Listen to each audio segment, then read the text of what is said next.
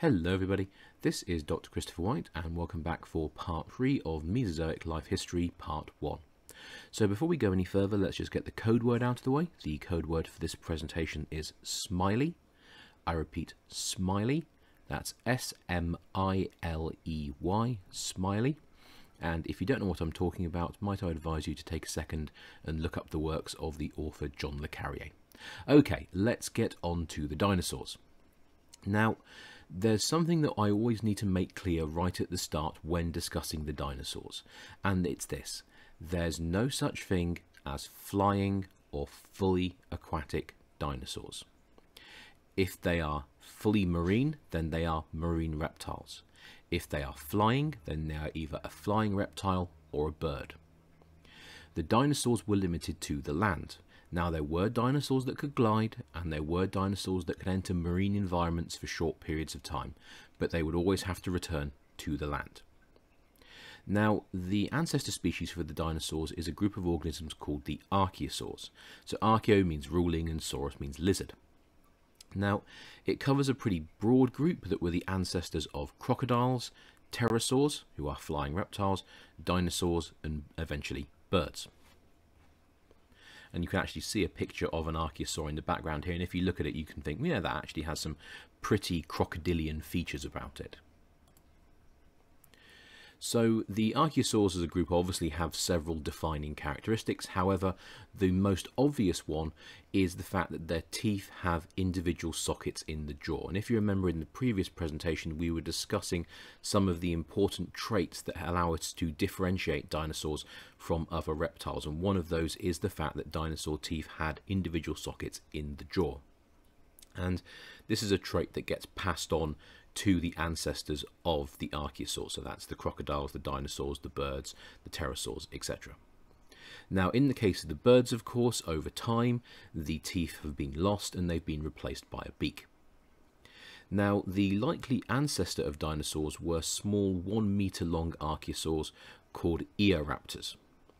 Now, they've been found in middle to late Triassic sediments from South America and Africa.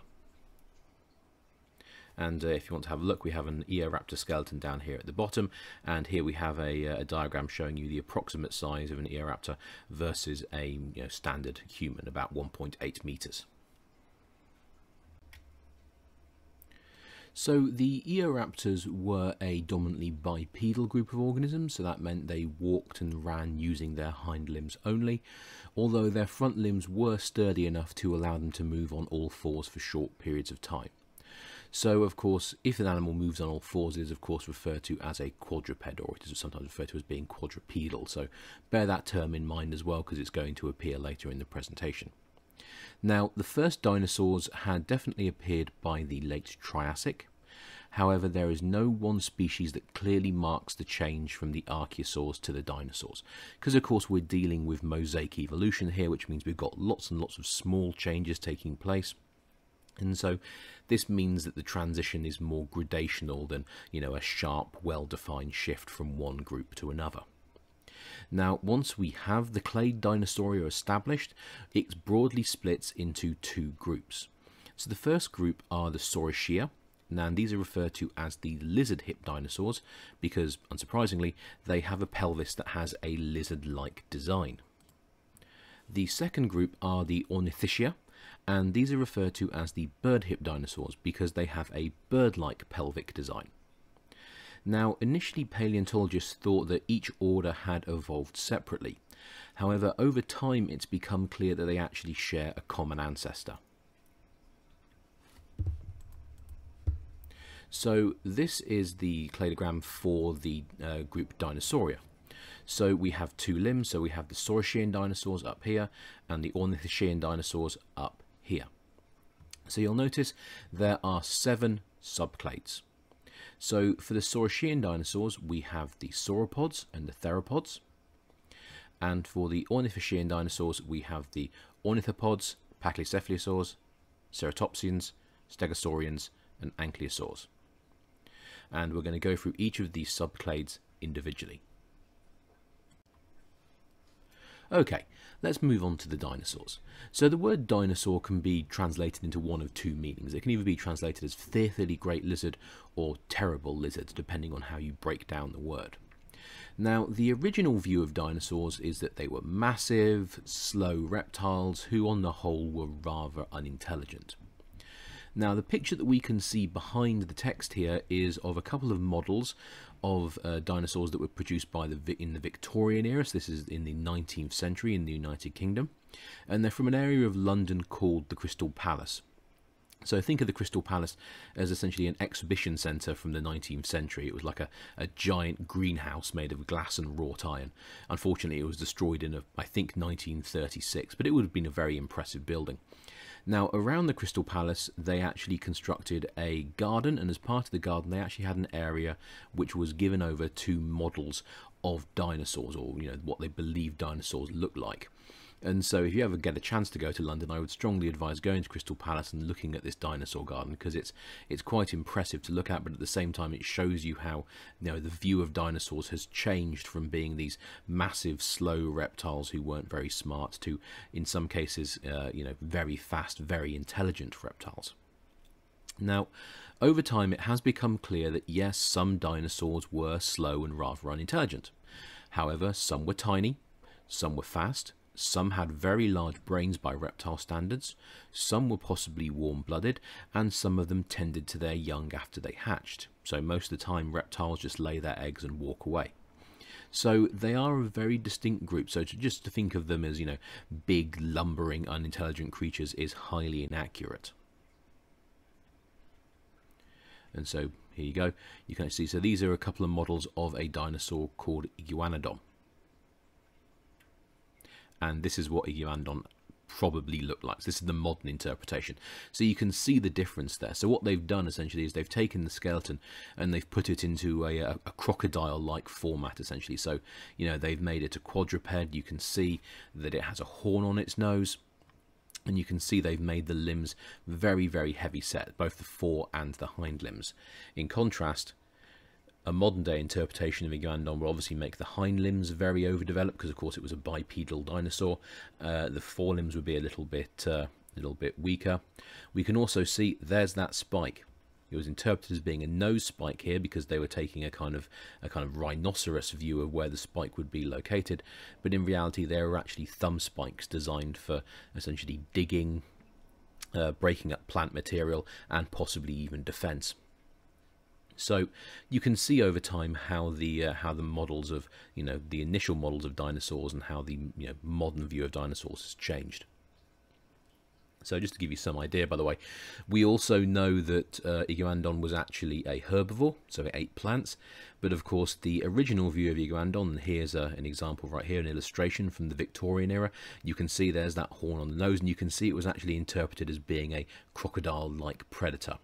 So, you can see, over time how people have essentially applied their understanding of the reptile kingdom at the time to the dinosaur fossils, and how over time we've begun to realise that this initial interpretation was very, very wrong. So, as we've discussed, the dinosaurs fall into two broad groups. So there's the Saurischian dinosaurs and the Ornithischian dinosaurs. So we're going to start off with the Saurischian dinosaurs. So the group Saurischia essentially has two subclades in it, the theropods and the sauropods, and we're going to start with the theropods. So the theropods were a group of bipedal dinosaurs, so they walked on their hind legs. They were mostly carnivorous. Now there are a few examples which might have been omnivores, but on the whole the group was generally meat eaters. And they ranged in size from turkey-sized dinosaurs all the way up to the massive Spinosaurus. So the Spinosaurus would have been in excess of 15 meters in length.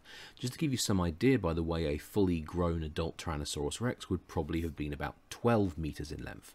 So the Spinosaurus was a pretty gargantuan animal.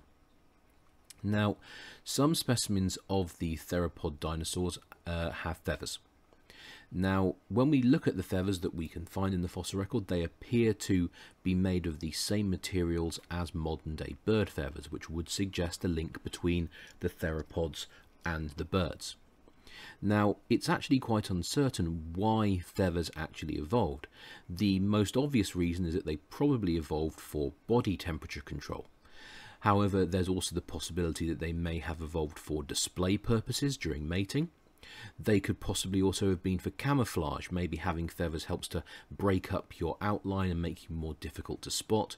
Or there could be some as yet unknown reason for the evolution of feathers. All we can say is that the theropod dinosaurs were definitely the group in which we see feathers appearing. Now, I'm just going to get rid of the text so we can actually see this picture of a Spinosaurus a little bit better. And you can see that it was actually a very, very interesting looking dinosaur. So you can see it obviously has this sail on its back. You can see it has this very long, quite broad and flat tail.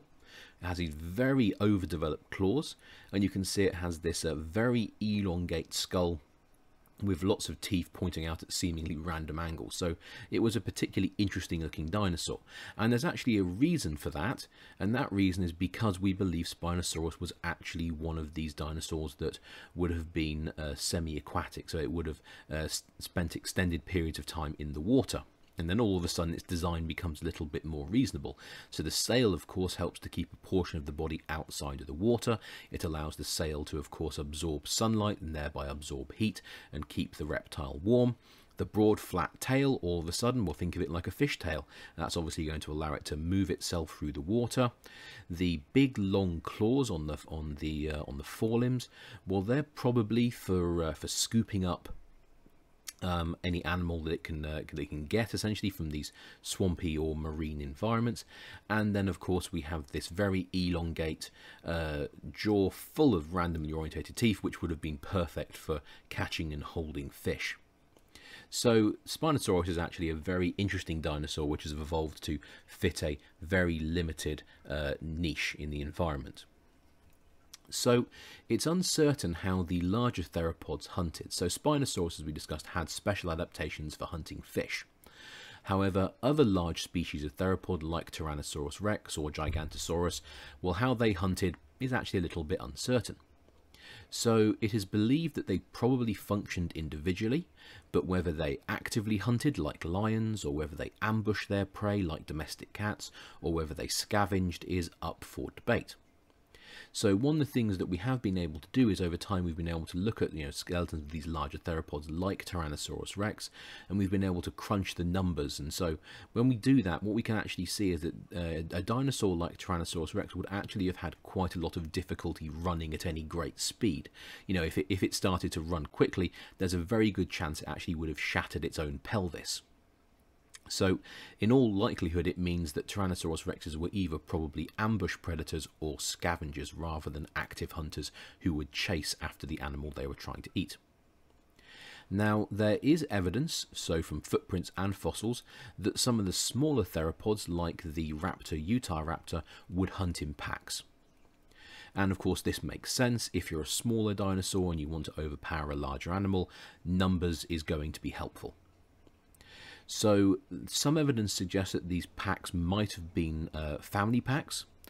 There is also the possibility that Tyrannosaurus rexes could possibly have hunted in packs. So there's actually a Tyrannosaurus rex set of fossils from Alberta. So it's a trackway, and you can see the trackway in question here. So you can see one Tyrannosaurus rex footprint here, another one here. You can see the three-toed foot. You can see another one over here.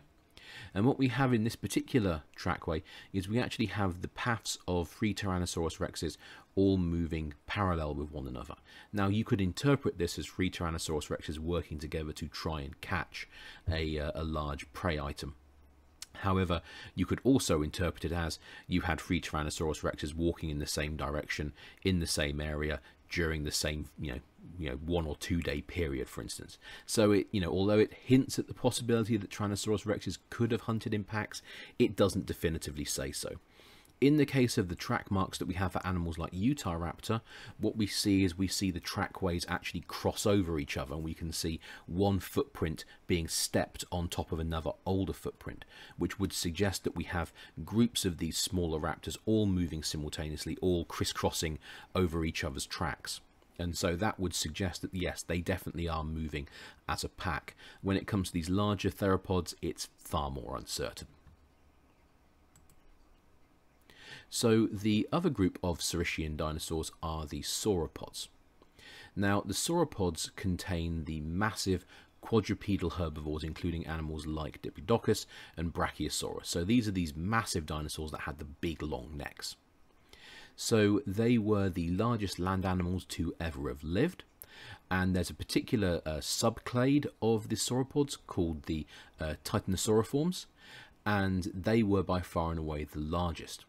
And this clade includes dinosaurs like Brachiosaurus, Argentosaurus, and an as yet unnamed 77-ton dinosaur that would have been about 40 meters in length and about 20 meters tall. So that's about twice the size of Brachiosaurus, and Brachiosaurus was a big sauropod. So they were preceded by the smaller late Triassic to early Jurassic prosauropods. We can actually see a prosauropod illustration down here in the bottom right. So the prosauropods were actually probably bipedal, but you can see the basic design already present. So you can see this very elongate neck. And that's a strong indicator of a link between the prosauropods and the sauropods. Now, trackways for sauropod dinosaurs show that they moved in herds, and they probably did this to protect their young. So a fully grown sauropod dinosaur would have been a very difficult animal to attack. So, you know, probably think of them like modern day elephants. There aren't really any animals that are going to go actively hunting elephants with the exception of humans, and we can only do that because we have guns. So think of a sauropod as an elephant. It's pretty much impervious. The only time they're really in any risk is when they are young, and so the way the elephants get around that is to move in large groups where the adults can protect the younger elephants. And it's probably a similar mechanism was probably working with the sauropods, with the adults protecting these smaller, younger sauropods. So the sauropods were common during the Jurassic, however they don't really make it into the Cretaceous in any great numbers, and this is due to environmental change. So if you think about it, the sauropods, being such huge dinosaurs, are going to require very, very large quantities of plant material. And of course what happens is, as we've discussed, as we head into the Cretaceous, we have changes in global climate caused by the continents shifting more towards their modern positions. Of course this changes ocean circulation and air circulation, so that's going to affect, you know, the environment. It's also going to lead to seasons beginning to appear, so you'll have a warmer summer season and a colder winter season, and of course if you're a reptile you definitely don't like the colder winter seasons. And at the same time, during the Cretaceous, we also have this very, very large marine transgressive event. So sea levels go up anywhere to 250 meters above present-day levels. This, of course, means that large areas of the continent become inundated. And, of course, that gets rid of all the plant life in those areas. They're no longer accessible to these dinosaurs like the sauropods, so they can't feed them, you know, in that area. So the amount of available land they can actually feed off is reduced, and the amount of, you know, plant material they're used to eating is also reducing due to climatic changes. And of course this leads to a pretty significant decrease in their numbers as we progress from the Jurassic into the Cretaceous. So during the Cretaceous, as I said, the climatic changes caused by the breakup of Pangaea, increased competition, and the change in sea levels led to a decrease in sauropod numbers and diversity. Now, there was one location in which the sauropods managed to hold on during the Cretaceous, and they did very, very well, and this was in South America. And so this is where the group, the Titanosauriforms, make their appearance, these really, really big sauropods. And they managed to do that in this area because, number one, the food supply stays pretty constant, so there's plenty of stuff for them to eat. But they also enter an arms race. So the predators in what is now modern-day South America during the Cretaceous started getting bigger, and so in order to make themselves, you know, more difficult to attack, the sauropods also start getting larger, and essentially you have this arms race where the predators keep getting bigger, so the sauropods keep getting bigger, and, you know, over time that leads to the formation of some absolutely massive sauropods. Now, recent evidence suggests that some of the Titanosauriforms actually managed to migrate from South America to Australia in the very late Jurassic to early Cretaceous, and they would have gone via what is now modern-day Antarctica. So they would have taken the path approximately marked out here in red. So the titanosauriforms weren't just limited to South America. They did manage to migrate, it would seem, but the vast majority of them were limited to what is now modern-day South America. So just to give you some idea, by the way, so here we have some classic examples of sauropod dinosaurs. Of course, we have Diplodocus here, and you can see once again we have this very long body, very long tail, very long neck, and of course a very small skull. And we know that the sauropods would have been grazing dinosaurs, so they would have eaten plants and tree leaves. We have Brachiosaurus over here, and we have Argentosaurus down here. Now, one of the questions that we have with the sauropods is, of course, if you look at the length of the neck, you can imagine just how difficult it would have been to have gotten blood from the main torso all the way up this neck to the head to keep the brain alive. And so a lot of the interpretations initially of the sauropods was that they would have had their neck up in the air like this, but of course that would put tremendous strain on the heart. So what we actually think is the vast majority of sauropods would have been organised more like this, with the head approximately level with the body, and this would have essentially have put less strain on the heart because it would have been easier to have pumped the blood horizontally rather than trying to pump the blood vertically. And this would have been better for the dinosaur as a whole, but of course it does somewhat limit its ability to graze the tops of trees. So our initial model for the sauropods is that they would, because they had this long neck, they would graze the best leaves at the top of the trees, and so that gave them an advantage over other dinosaurs. However, if they have to keep their heads, on a more horizontal plane, obviously that limits how high they can lift their head before they start getting dizzy. And so, this also needs to be, borne in mind. Now, just to give you some idea, by the way, an adult blue whale, which is the largest animal on the planet right now, averages about 28 meters in length. So an animal like Argentosaurus would be, longer than your average blue whale. So that gives you some idea of the huge size of these creatures. So now we have to think about the group Ornithischia. So these dinosaurs have bird-like pelvises. Now, this wasn't the only difference from the Saurischian dinosaurs. They also had no front teeth. So the front teeth of the Ornithischian dinosaurs were actually replaced by beaks. And these beaks were helpful because it allowed them to essentially bite through very hard, very tough vegetation. And remember, for a lot of the Mesozoic, they would have been dealing with very hard, very tough vegetation. So think of a plant like a sago palm. If you've ever touched a sago palm, you'll know the leaves are very, very hard. They're very tough.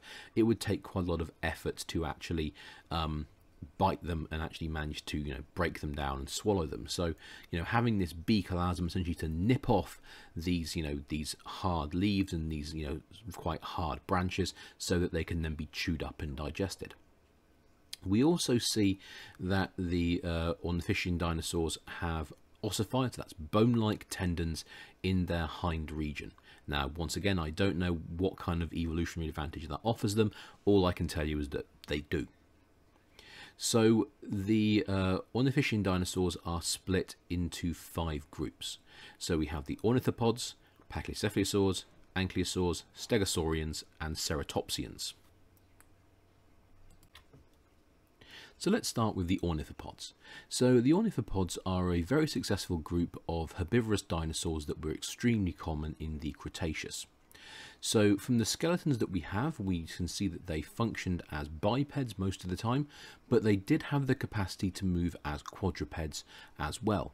So when we actually look at the skeletons of ornithopod dinosaurs, we can see that the younger examples have most of the wear and tear on their knee joints, which would suggest that they're moving as bipeds.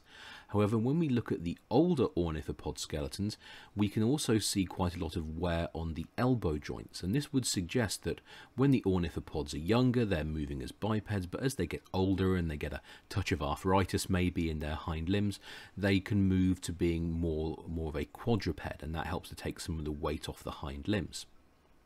Now, the most successful group of the ornithopods are a group called the duck-billed dinosaurs, the hadrosaurs. And they were very, very common during the Cretaceous, and they were an extremely successful group who managed to outcompete other herbivores in a very big way. So they became very numerous, lots of different species, and this success was mostly built on their teeth.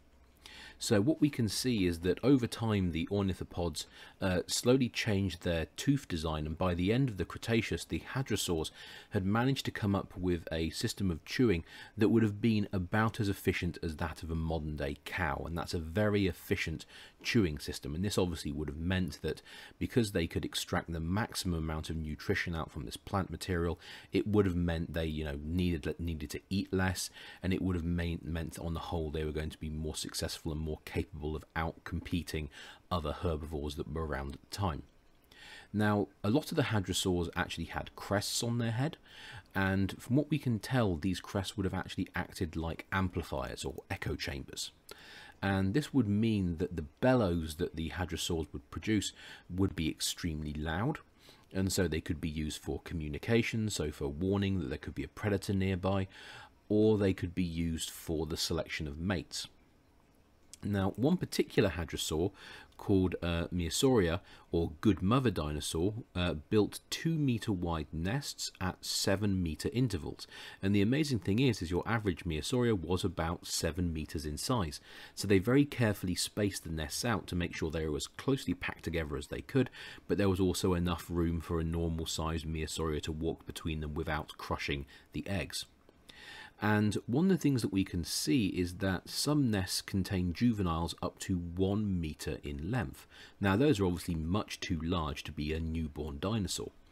And this would suggest that Mesozoic, unlike other reptiles, actually took care of its young for extended periods of time. So, it took care of them all through their adolescence.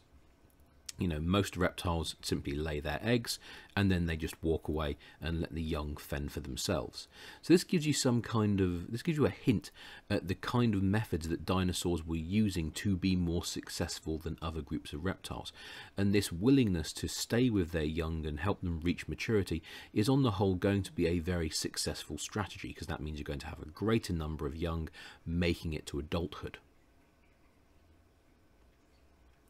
And so just to show you, here is an example of a hadrosaur, and you can see, it has the very big, strong hind limbs, so it's a mostly bipedal animal, but you can see that the front limbs could also be used for locomotion as well. You can see here is this bony bill, which is used for essentially biting off hard plant material, and behind there inside the mouth there would have been banks of chewing teeth, which would be designed to obviously break up the plant material and pulp it before it was swallowed. So the next group are the Pachycephalosaurs. Now this is a group of bipedal dinosaurs. They're herbivores again, and they are very distinct because they have a very thick boned dome-shaped skull. So the top of the skull in particular was very, very overdeveloped. It had a big thick layer of bone up there. Now, the species of Pachycephalosaur varied in size between about 1 and 4.5 meters in length, so they weren't particularly huge by dinosaur standards, but they weren't tiny either. They were pretty medium-sized. And they appear to have lived on the northern hemisphere continents during the Cretaceous. So we find examples of them in Europe, we find examples in North America, and we find examples in Asia. And of course this makes sense, because if you remember, when we're talking about the position of the continents during the Cretaceous, of course we know the southern hemisphere continents are fully detached from the northern hemisphere continents at this point.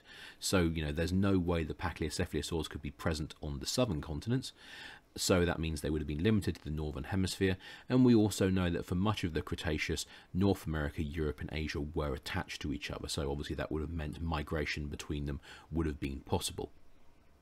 Now, the need for this very overly thickened skull is uncertain. So the traditional view is that Pachycephalosaurs would butt heads like modern-day rams for dominance within the pack or herd, or during mating displays. It's also been suggested that the over-thickened skull could possibly also have been defensive, with Pachycephalosaurs possibly charging predators if they felt threatened.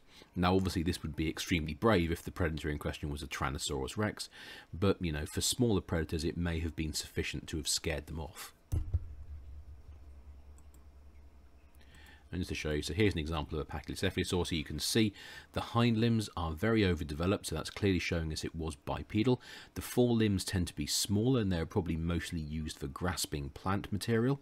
You can see once again, here's this bony beak at the front, and you can see here we have this very overdeveloped skull, which, you know, we're not totally sure what the reason for it was, probably used for butting heads.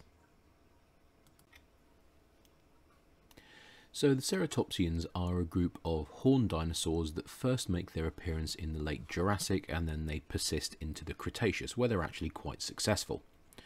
So the ceratopsians are quadrupedal herbivores, and of course the most classic example of the group is going to be the dinosaur Triceratops. So the fossil record for the ceratopsians is actually pretty good. Now, this is because their skeletons on the whole are very, very robustly built, and so this means they are more likely to successfully fossilize. So this also allows us to track the evolution of this particular group very effectively, and we can see in particular how the neck, frill and horn design changed over time, particularly throughout the Cretaceous. So the earliest example of a ceratopsian is a Chinese species called Yinglong.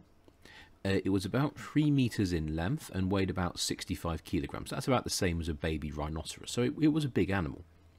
So from what we can tell, it was bipedal, and it possessed a few ceratopsian features. So you can see right here at the top of the skull, we have the start of the neck frill right there. Now, the interesting thing about Yinglong is that it also possesses some features which are present in the Pachycephalosaurs. And so this would suggest it's an intermediate species between the Pachycephalosaurs and the ceratopsians, and so that would suggest that it's a common ancestor for both groups, so they're related to each other. Now, we have numerous ceratopsian trackways, and we also have the formation of bone beds, which contain several ceratopsian individuals which appear to have died at the same time. And both of these indicate that the ceratopsians would move as a herd. So once again, think of them probably more like modern-day elephants, with the adults moving in a herd to protect the younger, smaller ceratopsians. In terms of the bone frill itself, it appears to have been primarily defensive, or it could possibly have been for mating displays. So a lot of the bone frills that we have are made of solid bone, and that would be a great defensive structure. So it's going to protect the neck, and that's going to stop dinosaurs like Tyrannosaurus rex being able to bite down on the top of the neck and easily kill the ceratopsian. Now, some ceratopsians, though, on the other hand, have extremely overdeveloped neck frills. In fact, the neck frills are so large that what's had to happen is some parts of the neck frill have essentially had to become hollow, so there's no bone there. And of course, that means the neck frill is going to be very, very large, but it also means it's not going to be a particularly great defensive structure. And so in those instances, it's probable that the neck frill had actually probably become more for display purposes, you know, in terms of mate selection. Now, when it comes to the horns, the primary reason for having the horns is probably defensive. So let's face it, if you were coming up, well, you were going to try and eat a Triceratops, you would definitely think twice about it, because there are some pretty vicious looking horns there. And they could also have possibly been used for competing with mates. So they could once again possibly have butted heads like modern day rams. Now, this obviously would have been extremely risky when you look at the types of weaponry that these dinosaurs were equipped with. So, chances are most of the time the horns were purely for defensive purposes. So as we can see, when we look at the ceratopsians, we can see that all the four limbs are very overdeveloped, which would suggest they are quadrupeds. They obviously have this neck frill primarily for defense, maybe for display purposes. They obviously have the horns, probably primarily for defense, but possibly also for mating purposes. And of course, once again, they have the bony beak at the front for biting off hard, robust plant material. And of course, as you can see in the picture here, behind there would have been banks of chewing teeth that would have pulped the food before it was swallowed. So the next group of dinosaurs are the ankylosaurs. So this again is a group of quadrupedal herbivores, and they are very distinctive in that they have a very stocky, heavily armoured body. Now, because they are just so well armoured, they are arguably the slowest of all the dinosaurs, and they probably would have had a top speed of about 10 kilometers an hour if they really went for it. To give you some idea, that's about the same speed as a power walker. So if you've ever seen the Olympics, you've ever seen power walking, you'll know it's like walking just a little bit faster. So the ankylosaurs make their first appearance in the Middle Cretaceous, and we have examples from North America, Europe and East Asia. And once again, this makes sense, of course. In the Cretaceous, North America, Europe and Asia were still connected, and so migration across those three continents would have been doable. In contrast, there are no examples in the Southern Hemisphere continents because, of course, they were separated from the Northern Hemisphere continents at that point, so there was no way that these dinosaurs could ever possibly have gotten there. So the bony armour covers the head, the back and the flanks of the animal, so that's the sides. And some species of ankylosaur also possessed a large bony club at the end of its tail, which would have been for defensive purposes. So if a predator was to attack an ankylosaur and the bony club wasn't sufficient to scare off the predator, the ankylosaur could simply have lied down, relatively safe in the knowledge that its armour probably would have been sufficient to have frustrated most predators. So at a weight of about 4.5 tons and a length of about 9 meters, it would have been pretty difficult for a large predator to have flipped over an ankylosaur. So even a dinosaur like Tyrannosaurus Rex probably would have had a very difficult time attacking an ankylosaur. So if we look here we go. You can see the design is very, very low to the ground. We have 4 overdeveloped limbs, so it's definitely a quadruped, and you can quite clearly see this overdeveloped armour running along from the top of the head, down along the back and all the way up the tail. You can also see we have developed armour on the sides of the animal, and of course we have this bony club at the end here for defensive purposes. So the final group we're going to look at are the Stegosauria.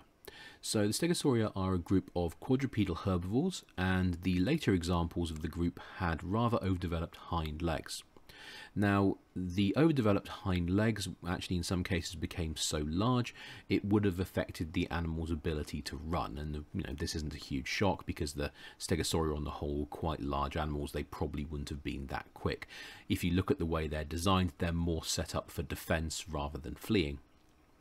So we don't know whether Stegosauria moved in herds or individually. We just don't have enough fossil or trackway evidence to say definitively either way.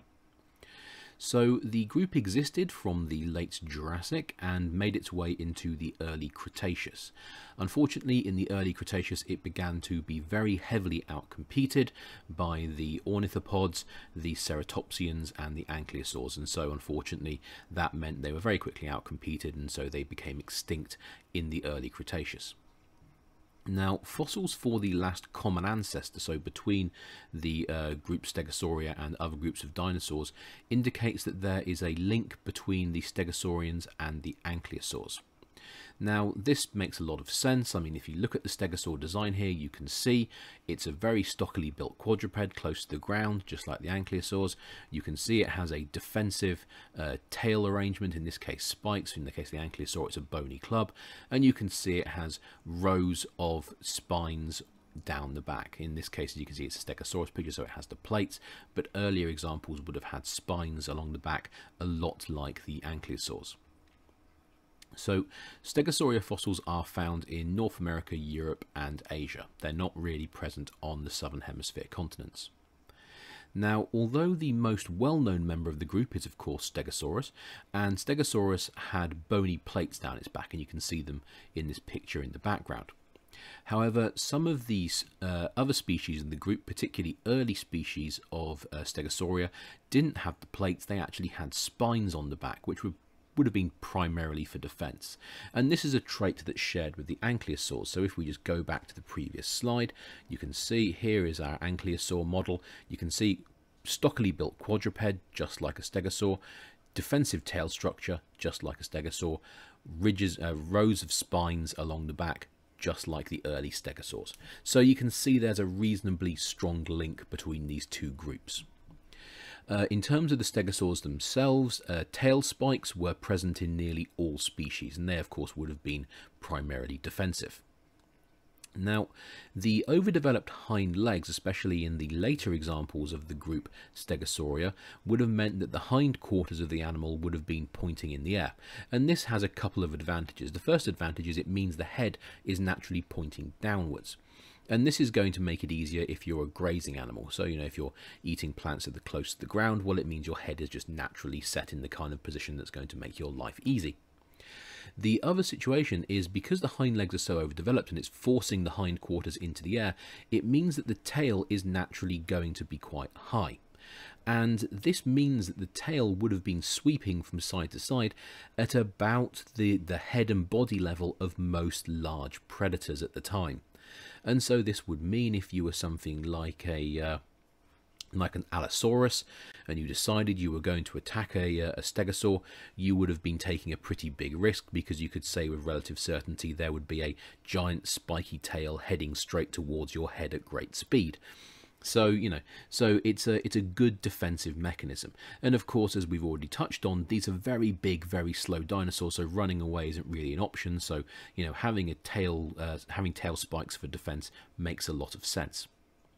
So the use of the back plates that most of the later stegosaurs have is uncertain. So we can see the early stegosaurs have these spines on their back, and they are going to be for defense. But over time we see these spines begin to become less common and bony plates becoming more common. So the reason for them is uncertain. They would offer a certain amount of defense. I mean, they're going to get in the way of a predator if it tries to attack the top of the body. They could possibly have been for display for mating purposes, or one of the other options is they could be for heat exchange. So the Stegosaurus in the morning could have pumped blood into the plates here. It would have been heated up by the sunlight, and so it meant the blood would have warmed up faster, and that would have meant your stegosaur could have gotten going faster, at the start of each day. It also meant that if the stegosaur got too hot, if it could find a shady area, once again it could pass blood through the plates here. The large surface area would have meant some of the heat from the blood would have been lost to the surrounding atmosphere, and so that would have helped to have cooled down the blood and therefore cooled down the dinosaur. So the exact reason for the plates is uncertain. And once again, here we go. So we can see we have an illustration of a Stegosaurus in this case, and you can see overdeveloped quadruped. We can still got the bony beak. We can see the plates along the back, and we can see the defensive spiky tail structure. Okay, everybody, that's it for part 1. So thank you for watching, and take care.